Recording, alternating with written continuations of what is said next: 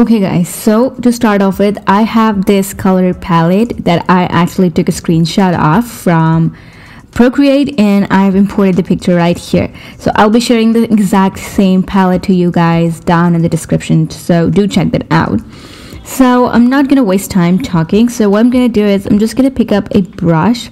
So I'm kind of confused between software brush and airbrush. I'm just gonna try software brush for once and just gonna see how that goes. And I'm just gonna pick color. I'm just gonna pick this color right here, which is this one at the first, in the first row. And yeah, okay, this is working well. So I am taking this brush and also making sure that the size is small for now, or maybe you can just increase it for now because we are going to create the base first, so it doesn't really matter. So you can use this brush with 10.2 size and that will work. So what I'm going to do is I'm just going to create a basic shape for the hair. So I'm going to create this curly kind of shape for today's video. So it's not gonna obviously draw the whole hairstyle, just gonna show you guys how to actually shade and draw blonde hair. And once you have this base, what you want to do is you want to increase the size of the brush that you were using. Also, you want to go over these little hair strands and make sure that you are not putting much pressure onto the screen. Now what that will do is it will help us to create kind of good base for the hair. As you guys can see, it is already looking good. Now what you want to do is, because those thin strands are looking kind of harsh for me for the base, so what I'm going to do is I'm just going to go ahead and pick up a blending brush. Now guys, don't confuse yourself between colorless brushes and blending brushes. I have a full video on those, so do check that out to know the difference between the both and how they actually work. So I'm using Smudge brush, just you can pick any brush that you want. What you want to make sure is the opacity or the flow or the strength of the brush is low, and also decrease the strength of the brush as well, because we don't want to smudge everything out. So I just decrease it to 1%. Just make sure you're blending out the edges or the front part or the starting point of the hair, and you can increase the size of the brush and just go over these strands really light-handed to kind of merge these with the base that we have. As you guys can see, it is merging really well. Now once you have that, what you want to do is you want to create a new layer again and place that layer underneath the layer that we created just now, so like that. And now just pick up this dark color.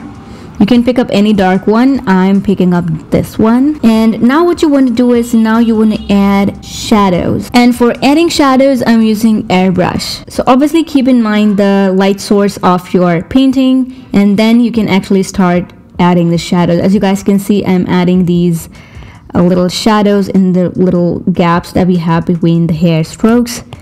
That's one thing that you can do too, and it will actually make the whole hairstyle look so realistic. So that's one thing that I always do. Wherever you see a gap, just add these little shadows there. And once again, what I'm going to do is I'm just going to go ahead and pick up the smudge brush that I used. Also, you can keep all the brushes on the left hand side if you want to, whatever you're using.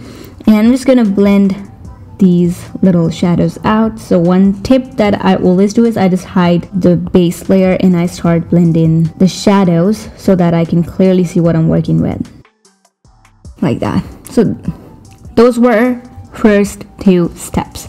Now what you want to do is, once you're happy with the base, also I'm kind of not happy with the shadow part, so if you think you can actually erase out some part of it, you just go ahead and decrease the opacity of the eraser and go over the parts you think are too much. Now what you want to do is you want to create a new layer just above the base, and now we want to find a brush which has a little glowing effect to it. So I'm just going to test out a few brushes. This is not a glowing brush, so let me just find out something. This is a glow brush. We don't want it to be that harsh, so what you want to do is decrease the size of the brush up until the point you just see a little thin stroke of the brush. So you can actually go ahead and use a regular brush and just decrease the size and use the color, the lighter color, but I like to do it this way. That's what I'm gonna do is, and also if you think the hair stroke is kind of too harsh, you can also go ahead and decrease flow of the brush like that. So I'm just gonna go ahead and start adding more hair strokes.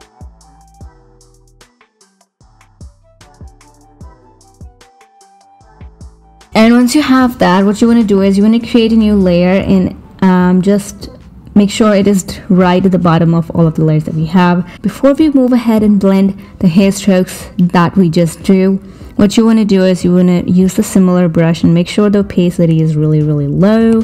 Also the size of the brush is really low, and you want to create those baby hair. I hope that is making sense. So I'm just going to go ahead and add hair like this around the edges of the whole hair stem that we have right here, like that. And just go back to the layer where we have the lighter hair strokes and add more. Once you're happy, what you want to do is you want to again pick up the smudge brush that we used and just start smudging the harsh parts of those hair strokes. As you guys can see, I'm just smudging the starting in the end points of the hair. I'm just gonna put less pressure onto the brush and go over these really lightly. Wherever you think the hair is kind of looking too hard. As you guys can see, it is looking good now.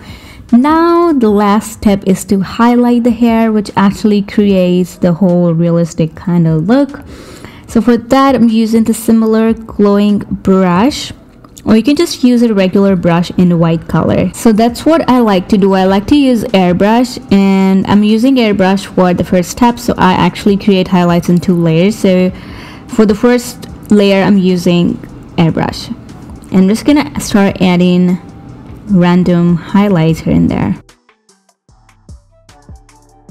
Once you're happy, just start blending these out. Make sure you're only blending the starting and the end point of the highlights. We don't want to blend it out completely. So to do that, just decrease the size of the brush. And once you're happy with that, go ahead and pick up the glow brush, increase its size, and also you can increase the flow, and add little dots over the base of the highlight.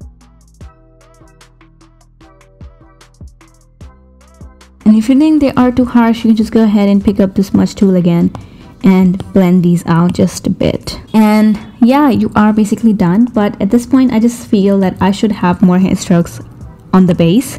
So that's what I'm gonna do, is I'm just gonna add a few more hair strokes on the base that we created, and these are gonna be really thin. So once you're done, you can actually see what is missing and what is not, and you can accordingly you can add those details. And yeah, also just gonna add a darker shadow really lightly. And you're basically done. I really hope you guys enjoyed this tutorial. If you did, give this video a big thumbs up. Also, do not forget to subscribe to my channel. I post every Monday and Friday. Also, if you do create something on tutorials and tag me on Instagram, I actually go through each and every one of you, and I really appreciate it. Other than that, I will see you guys in the next video.